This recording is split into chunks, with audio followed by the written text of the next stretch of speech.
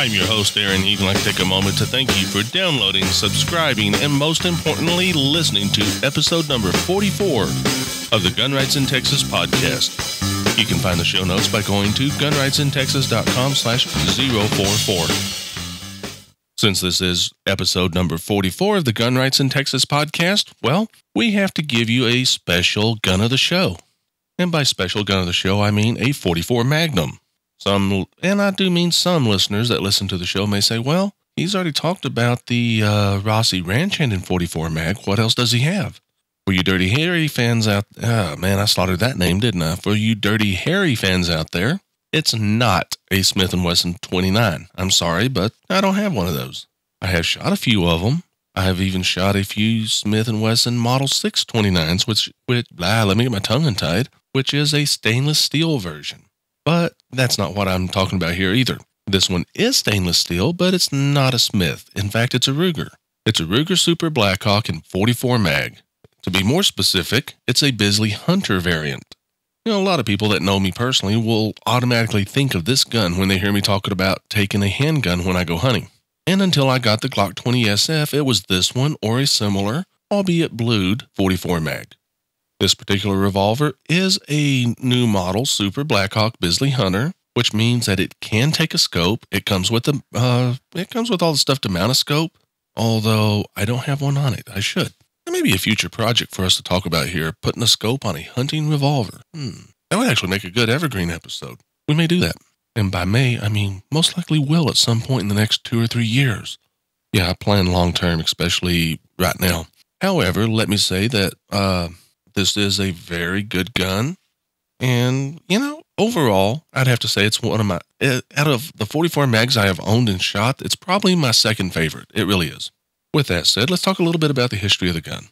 Now, Ruger introduced the single-action Super Blackhawk, I'd say the same year that Smith & Wesson introduced their Model 29 double-action revolver in the 44 mag. Now, the 44 mag Super Blackhawk is popular with hunters due to its deep penetrating capability.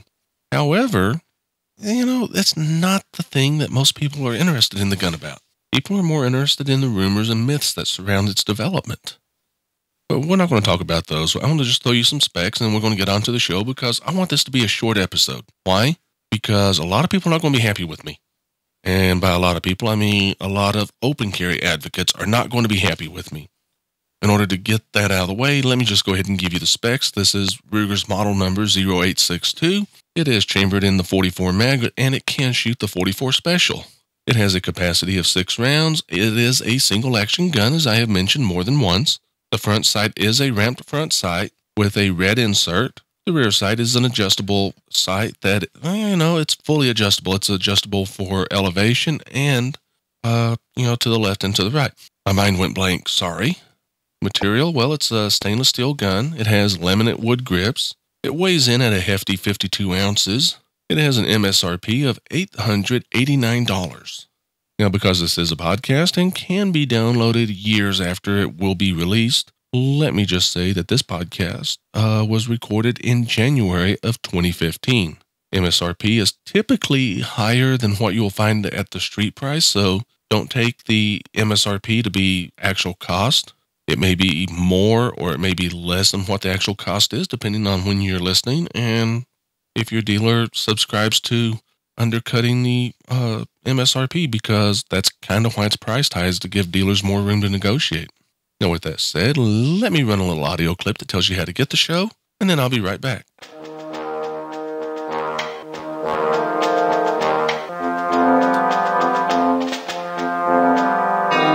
The Gun Rights in Texas podcast is available on iTunes, on Stitcher, on MyRoPlayer, YouTube, the website, and of course, in your favorite app using the RSS feed on the website. With all those options, there is no excuse for not subscribing. Links to all these can be found on every page of the website. Alrighty then. I'm going to talk about a little bit of listener feedback because that ties into the next and main segment of the show. A number of listeners have discovered the podcast as a result of episode number 43. Unfortunately, many of them decided I am not radical enough and have sent some rather interesting messages. Some of those messages have been the typical use your podcast to push for open carry or shut up. I thought I've been doing that, but oh well. And that's been a significant portion of the comments I received have been of that nature. However, some of the emails have actually contained threats of taking the website offline. Others have accused me of being an NRA or TSRA lapdog. Others were a little more violent and threatening, while the majority of the email I received told me that they appreciated my thoughts on SB 342 and that I needed to keep up the good work. People who identified they were from one of the 4 OC groups I plan to discuss, they tended to send less than positive email. Now, with that said, when I say these people identified they were from one of these 4 groups, I have no way of knowing for a fact if they were or not. In fact, I'm certain if I forwarded the emails to the leaders of these groups, it'd be, these are not our members, because it's never their member when somebody does something wrong. And that's one of the advantages of having a structure that exists strictly on Facebook. You can say, well, this person's a member, but this person that likes the Facebook page isn't. But when it comes time to count membership, you can count all those likes. You can count all those likes as members. So, it's one of those things you can do what you can do. And I apologize if it sounds like I'm backing away from the mic because, well, I have enough sinus medicine in me to decongest a small army. Unfortunately, I'm still congested. But like I said, there's a lot of email that we got, and none of it was truly a positive email experience. It just wasn't. However, I'm going to go ahead. I'm going to bring this into the next level, and we're going to run the audio clip that tells you how to get in touch with me on social media, and I want to make people mad at me, and then we'll wrap the show up with the news segment, and I'll sign off. And then hopefully my head won't explode from my sinuses, but first, that audio clip.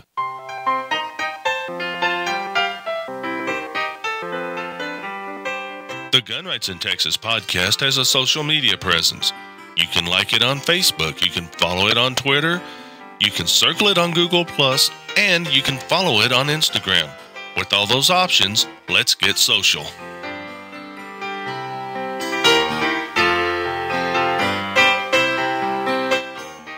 The title of this show is The 4 Horsemen of the Open Carry Activism. Or The 4 Horsemen of Open Carry Activism, sorry. I was thinking The 4 Horsemen of the Apocalypse, but I kind of got those two mixed up. Now, originally I had planned an entirely different episode. However, events and my sinuses forced me to change plans. Corey Watkins in Open Carry Tarrant County went back to the Capitol on Thursday. They didn't make as big of a stink this time, so that's good. Now, Lieutenant Governor Dan Patrick made a number of statements, and open carry advocates are once again on the attack. Unlicensed open carry is being checked to see if it's brain dead or not before the plug is pulled on its life support system, while licensed open carry is very much on life support and not expected to make it. Or at least that's how things look to people standing in the waiting room waiting for news on open carry. Now, I'm going to really anger people with where I'm going to go with this. Some people will say I'm being blasphemous, but I'm not. I'm just showing you how serious the behavior of these 4 groups are, and their leadership too. And some people are going to say that I am being insulting to them, and you know what? They're probably right. But at this point, I really don't care. Why? Because these people have done more damage, and they're trying to do more damage, while all in the name of saying they're trying to make progress. And the sad thing is, it's not that they're actually trying to do damage intentionally. It's that they lack the experience, and they have too much excitement and too much zeal for going out there and getting something done. And without knowing how the system actually works, well, you can cause a lot of damage. So let's open up the book of open carry. This is the one that is based very much on Revelations. If you listen to the open carry crowd and the gun control crowd, they actually both kind of agree on that. But in the book of open carry, I want to read you a quick passage. I know those of you who are listening and thinking, oh my God, he's not going there. Yes, he is. And I saw, when an experience opened one of the seals, and I heard, as it were, the noise of thunder, one of the 4 beasts saying, Come and see. And I saw a white horse called, Come and take it. And he that sat upon it had a righteous fury, and a crown was given unto him. And he went forth into the streets.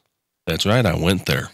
Now, Come and Take It, which is another name for Don'tComply.com, is an organization whose leadership prefers aliases to real names. Katie is the abbreviation for Come and Take It. Katie was also a participant in the seemingly weekly Let's Go to the Capitol and Get Arrested events done in support of open carry. They participated in the long gun open carry into businesses, and they did other things that damaged the cause of open carry. In fact, you might say that Katie was one of the more active groups at first. Well, let's move on to the second horseman. And when inexperience had opened the second seal, I heard the second beast say, "Come and see." And there went out another horse that was red, called Open Carry Texas, and power was given to him that sat thereon to take peace from the earth, and that they should kill one another's legislation, and there was given unto him a great following, for his name was C.J. Grisham. That's right, there it is. I mentioned C.J. Grisham again. Now, C.J. Grisham is the leader of Open Carry Texas. He himself has done significant amounts of damage, including open carrying a handgun in Oklahoma long after he lost his Texas CHL. I specifically asked that he provide evidence that he actually had a CHL or equivalent license from another state. However, as a result of that, I was accused of being anti-gun, while he said he may or may not have had a license to carry a gun that may or may not have been real. You see, he can make solid, definite attacks, but then he will go hide behind may or may not haves. Now, to this day, I have yet to see proof that he wasn't in Oklahoma illegally carrying a handgun. All I've seen or heard are may or may nots. Open Carry Texas was a key player in the seemingly weekly event that, I have already said, let's go to the Capitol and get arrested. This event was actually considered to be a good idea for making progress on the issue of open carry by the participants. Now, some people may say, this sounds a lot like a post I saw you make in the Texas CHL forum, and they would be right. However, let's go on to the third seal. And when inexperience had opened the third seal, I heard the third beast say, "Come and see." And I beheld, and lo, a black horse, and he that sat upon him had a pair of balances in his hand. And I heard a voice in the midst of the four beasts say, "A measure of reason for a penny, and 3 measures of Texas carry for a penny. And see thou help not the NRA and the TSRA, for the name of he that sat upon the black horse was Terry Holcomb." With that said, let's take a look at Terry Holcomb of Texas Carry. Now, Terry Holcomb is openly anti-NRA and anti-TSRA, and until recently, he was the most reasonable advocate for open carry in the public eye. However, now that C.J. Grisham has been dealing with the legislature, he's suddenly become reasonable. Things that he was accusing Charles Cotton and Alice Tripp of trying to suppress the open carry movement when they told him, hey, don't do this, is suddenly things that he's saying, hey, we don't need to do this. As a result, Pastor Terry is no longer the most reasonable advocate for open carry in the public eye. He is one of 2 most reasonable advocates of open carry in the public eye. Now, Pastor Terry was among those arrested at the Capitol in one of the nearly weekly Let's Go to the Capitol and Get Arrested stunts that open carry advocates thought were such a good idea. And once again, let me reiterate this. It was not. It did more harm than good. But let's get that 4th seal out of the way. And when he had opened the 4th seal, I heard the voice of the 4th beast say, "Come and see." And I looked, and behold, a pale horse, and his name that sat upon him was Corey Watkins. And open carry Tarrant County followed with him. And power was given unto them over 1/4 of the earth, to kill with swords, and with actions, and with demands, and with video cameras of those among them. And what they were killing was legislation. I'm sorry to say it, but Corey Watkins, open carry Tarrant County, and those with them at the Capitol essentially killed unlicensed open carry.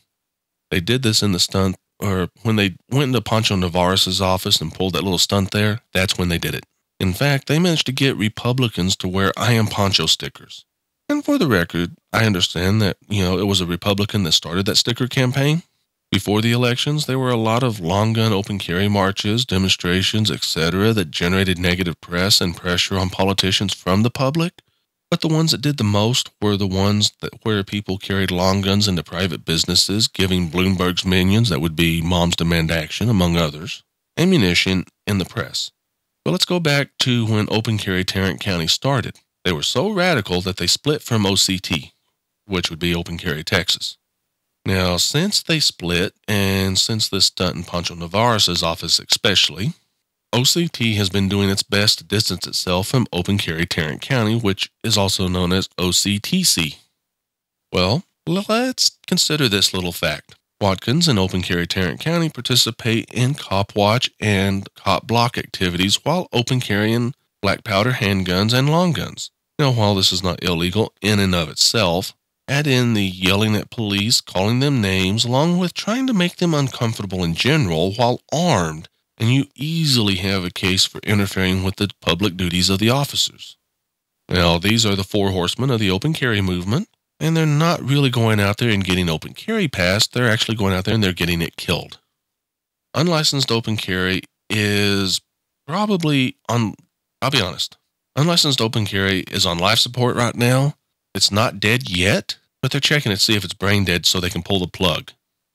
Licensed open carry? It's on life support, and it's looking pretty grim for it too. It'll take a lot of work, and it'll take a lot of people, especially these four and their little groups that follow them.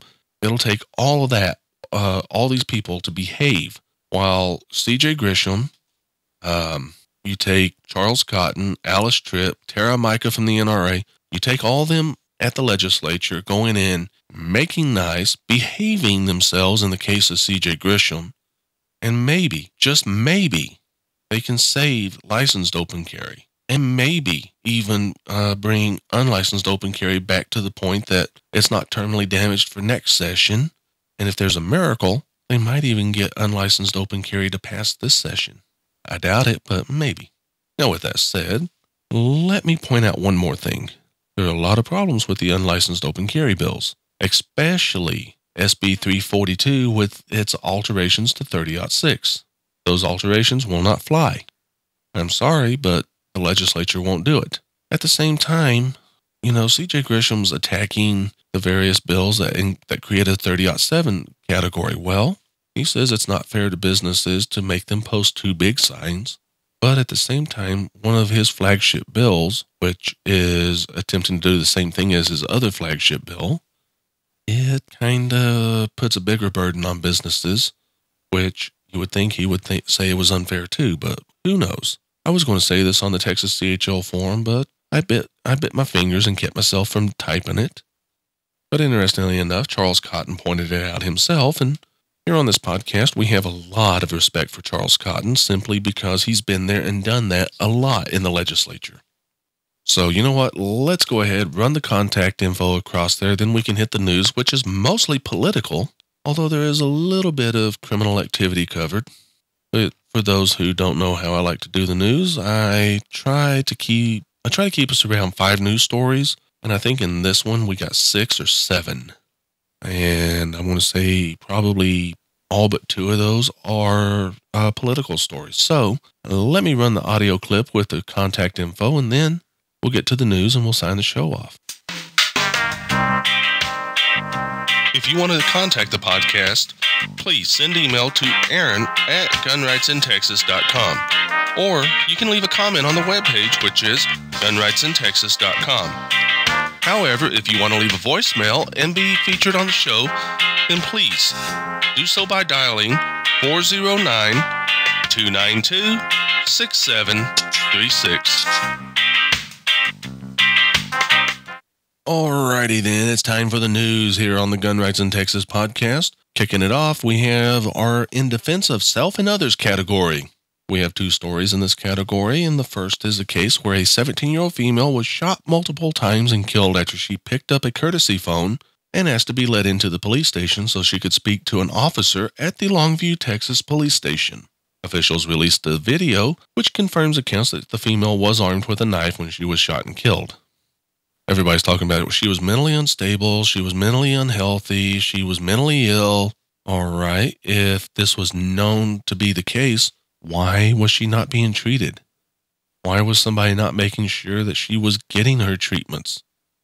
Essentially, is it okay for her to kill a police officer or more while armed with a knife? Or is it more acceptable to shoot and kill her? I don't know about you, but if the police took and, well, are you mentally ill? A lot more police officers would die before learning that, no, they're not mentally ill. If they are mentally ill, maybe it's best that they do not have to go through the world. if they're not going to take and do their treatments or be treated, whatever the situation is. I know I'm probably making more people angry with that, but that's one of the days that I'm living today. Let's just say I'm not feeling well, and when I'm not feeling well, I tend to go out of my way on the podcast to make people unhappy because, well, I don't sugarcoat it. In fact, I went out of my way to go put the sugarcoating up. Now, keep in mind that when you listen to the Gun Rights in Texas podcast, we have a very strict limit of how much sugarcoating we will do. We are a straight-up, honest, and direct podcast, and we will sugarcoat things only as much as necessary to get them to go down. However, days like today, when I have a severe headache, sinuses that are causing that headache running amok, and I have had a very bad week because of things done in the legislature, things don't get sugarcoated at all. But back to the news because I am rambling. Our second in defense of self and others story comes to us, well, it's out of Smith County, Texas, where a suspect is dead after he attempted to rob a convenience store. Now, the deceased was wearing a mask when he entered the store and exchanged gunfire with the owner. I don't know about you, but if somebody's wearing a ski mask and is shooting or having a shootout with the owner, I don't think they're there to do business. Just saying. Okay, let's move on to the politics category. Good grief. Now we have a story where Lieutenant Governor Dan Patrick stated that open carry lacked the votes needed to pass and was not a top priority for the Senate.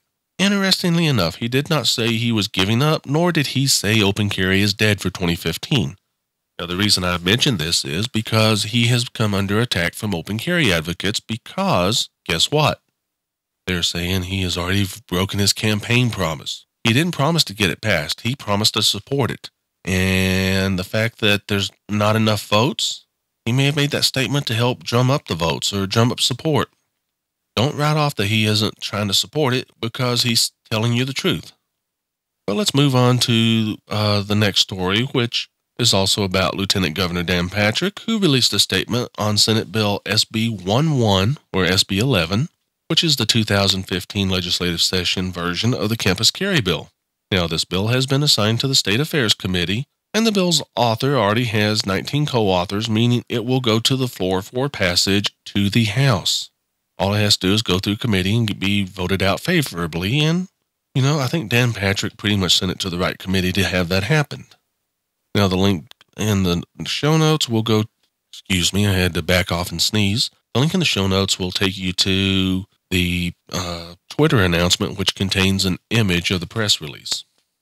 Now, having learned some lessons, open carry advocates wore empty holsters or holsters containing other items such as fruit, copies of the United States Constitution, and similar such items to protest the ban on open carry of modern handguns here in Texas. I would say this is a far more effective form of protest than marching around with long guns screaming "shall not be infringed." But, who am I to say anything? I'm just a guy with a radio voice and a microphone. And then we come to the story where Pancho Navarez, a member of the Texas House of Representatives, now has a security detail to protect him after he received threats following the incident with Corey Watkins and the open carry Tarrant County bunch that was walking around with him. And in a related story, as a show of solidarity, many legislators in the Texas House wore stickers with the words, "I'm Pancho."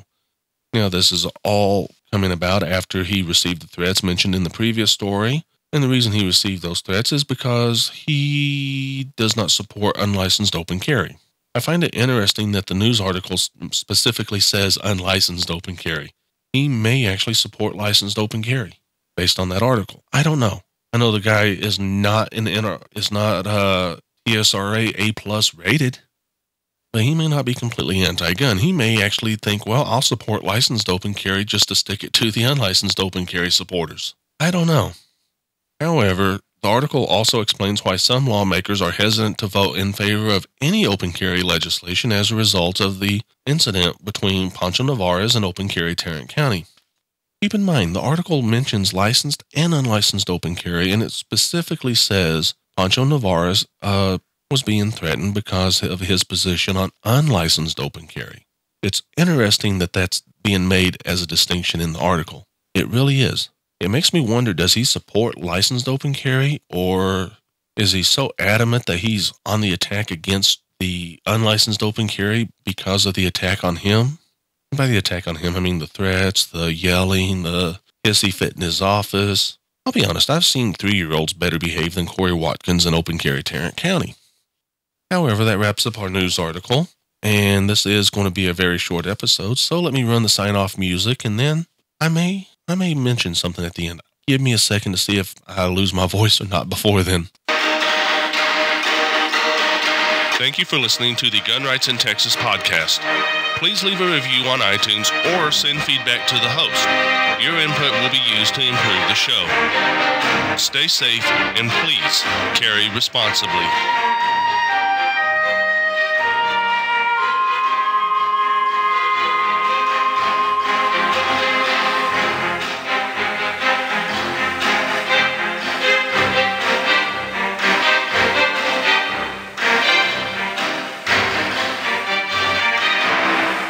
Well, for the final segment of the show, the post sign-off music credit segment, I think we'll call it, I'm going to give you a very brief discussion on the podcast.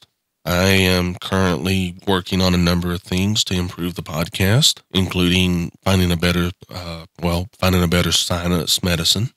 I am also working on upgrading the recorder so that the short little segment we did doesn't eat a significant portion of the batteries. You see, the recorder that I have been using kind of was damaged in the rollover of my Jeep. And the last few episodes I've recorded has been done with the whole concept that, well, maybe I just got some bad batteries, but this time I checked the lot numbers on the packages. They're whole different lot numbers, and the batteries are almost gone already. I've done this episode on these batteries, and I've done some audio testing on these batteries. Now, you may be wondering why I would be doing audio testing when the system's set up. It's working rather well. That's because I've been testing some different configuration options so that I can have... the recorder almost died a couple of times there, so I better hurry this up. Basically, I am working on getting some audio capabilities on a new recorder that will give me a little better capability when it comes to editing, say, a interview, among other things. With that said, let me go ahead and sign off before the recorder dies from dead batteries. So please, carry responsibly and stay safe. Yeah, I changed it up at least once.